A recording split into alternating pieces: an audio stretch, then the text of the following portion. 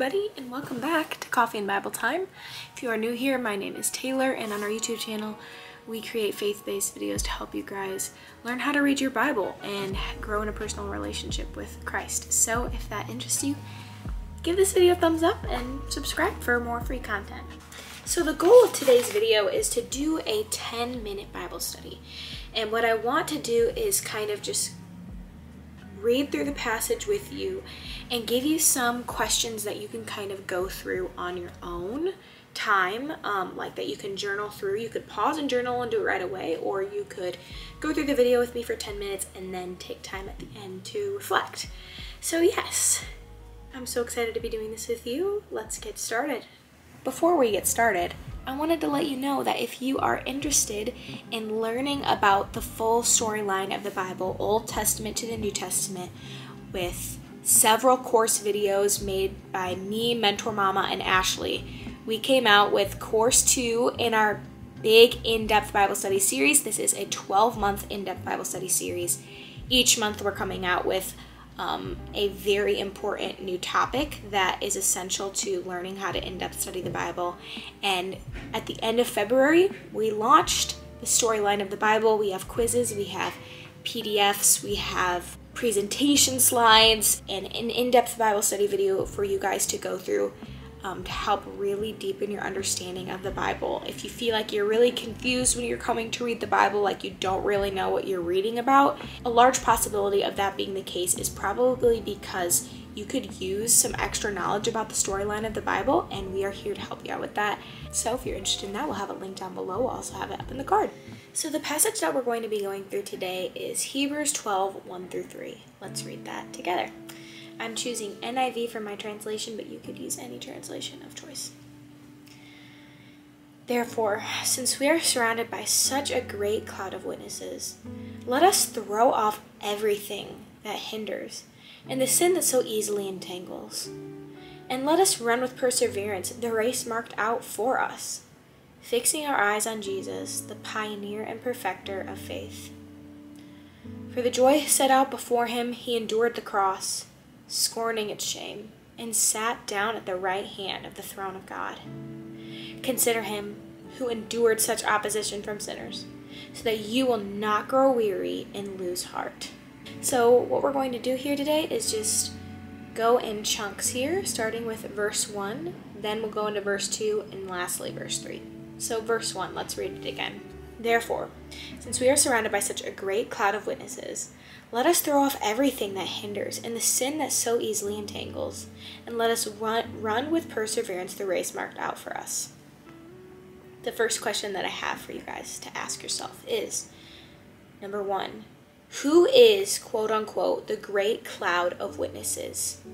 I would jot that down in your journal at first, and then when you have time, I would go ahead and go back and read through Hebrews 11. And Hebrews 11 is going to reveal to you who the great cloud of witnesses is. So, I won't answer that question for you, but the great cloud of witnesses is revealed in Hebrews 11. A hint for that would be Hebrews 11 verse 2, and then literally Hebrews 11 verses 2 kind of unfolds in the rest of Hebrews 11. So yes, it's all of Hebrews 11 that you're going to be looking at for who these witnesses are. My second question, what does it mean to throw off whatever hinders you? And what does it mean to throw off the sins that so easily entangle you or get in the way? I love the two description words that we have here in the NIV translation of hindering and entangling. And at first it says that you should throw off everything that hinders you, and it doesn't explicitly say throw off every sin that hinders you, but just literally in general, anything that hinders you from running your race of life with Christ in faith with perseverance. And I can speak to myself when I say this, that there are things in my life that are not necessarily sinful that I partake in or that I consume mentally, that, you know, although they aren't sinful, they aren't necessarily enhancing my walk with Christ, and they aren't building me up in faith. And I would argue that if it's not a sin, but it is hindering you from potentially growing deeper roots in Christ or having a firm foundation in your identity with the Lord, that is something that you should consider, that you should question. Okay, why am I partaking in these thoughts or these habits or these rituals or these routines that, although might not be inherently sinful, could be hindering me from my walk with God? So my question for you is, what are things that aren't inherently sinful in your life but could be hindering you from your walk with God? And then my other question that I have for you here, just in verse 1, is what are the sins that so easily entangle you? And what I think is so great about the word entangle is I feel like it encompasses just the pervasiveness of sin and what it does in our lives, that when you start to engage in sin, it kind of weaves into your everyday lifestyle. Maybe not every sin, but there are definitely sins that become habitual and become crutches in a lot of our lives. And that's why I think entangled is such a good word, because some of these sins that we've gotten ourselves in, some of them might be emotional coping mechanisms. They become so tangled up in our routines that we can't easily divorce them from our lifestyle anymore. So my other question for you is, what would be the sins that so easily entangle you? For verse 1. Moving on to verse 2 here. Fixing our eyes on Jesus, the pioneer and perfecter of faith. For the joy set before him, he endured the cross, scorning its shame, and sat down at the right hand of the throne of God. So now what we're doing here in verse 2 is we're taking a break from our introspection, looking inside of us, seeing what kind of sins we have, seeing the things that are hindering us from running the race of faith with Christ with perseverance. And we're now choosing to look up heavenlyward and fix our eyes on Jesus Christ. Why? Because the way that we run the race of life with perseverance, which was the tail end of verse 1 there, it continues on into verse 2. In other words, it's saying, run the race of life with perseverance by fixing your eyes on Jesus, who is the pioneer and the perfecter of your faith. In other words, Christ is the beginning of your faith, and he is in the sanctification process as you are growing to conform to his image. And yes, ultimately at the end of life, when we have run the race with perseverance, we are looking to run into his arms, into eternity, into everlasting life with him.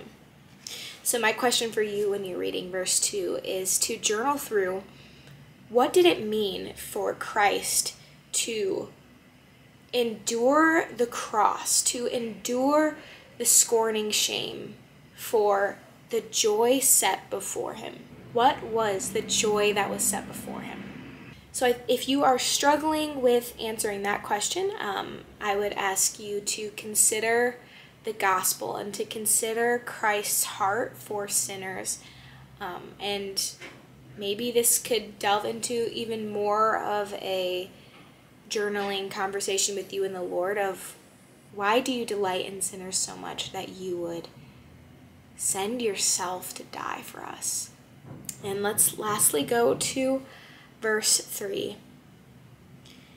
Consider him who endured such opposition from sinners, so that you will not grow weary and lose heart. So what I want you to do is I want you to go to BibleGateway.com, type in Hebrews 12:3, click the search bar, and then as it comes up, it'll come up as one singular verse, but underneath the verse, it'll ask you Hebrews 12:3 in all English translations.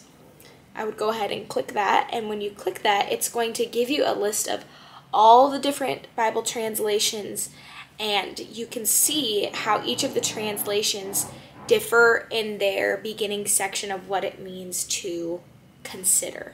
The latter half of verse 3 is saying, in order to not grow weary and lose heart, consider Christ. So that's why it's important for us to know what it means to consider Christ. And I would argue that considering Christ, if we're talking about practicality right now after we're done with this Bible study, would be to study Christ in the Gospels and what he looked like in the Gospels. If we want to see a life run with perseverance, a life with intentionality and obedience and perfect submission to the Father, we need to study what the life of Christ looked like in the Gospels. We should also read the epistles, which is letters in the New Testament. So there's a lot of books of the Bible in the New Testament that were originally letters to specific churches, but now we have them in our New Testament, and they are a great tool for us to read and learn more about Christ. The Gospels tell us about Christ, but all the other books in the New Testament also tell us about Christ. And then I also want you guys to study and read in your next quiet time, or I want to challenge you in your next quiet time to read Colossians 1:15 through 23.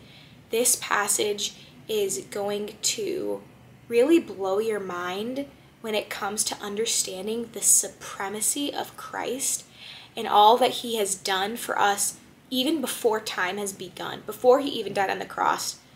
Did you know that Christ was alive? Did you know that Christ was with God before the earth was even formed?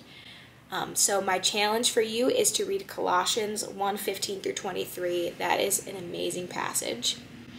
And then to end this video, I wanted to read Hebrews 12:1 through 3 in the Message translation. This translation, the Message, I believe, is definitely more of a supplemental reading.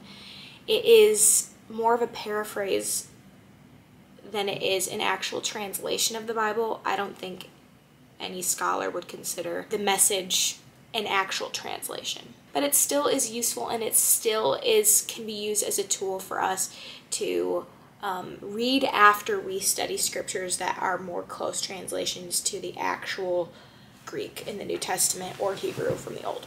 Do you see what this means?